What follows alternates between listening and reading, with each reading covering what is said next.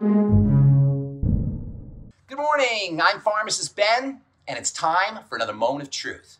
Cortisol, the body's stress hormone, is secreted cyclically. The amount of it that's in the blood is highest in the morning and lowest at night.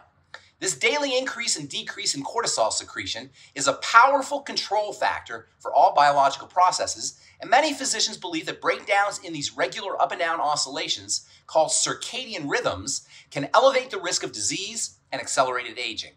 Since daily cortisol levels naturally spike somewhere between 4 to 6 a.m., it's best to try to wake up as close to the sunrise as possible. Waking up at the same time every morning can have a rhythm stabilizing effect, and taking a walk and enjoying first daylight can be especially helpful.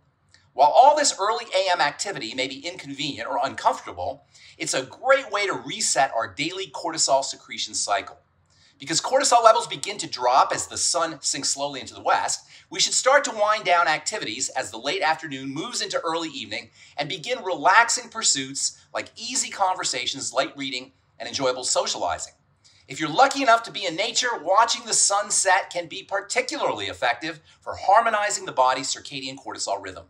That's today's moment of truth. Have a beautiful day. We'll talk to y'all later. Bye for now.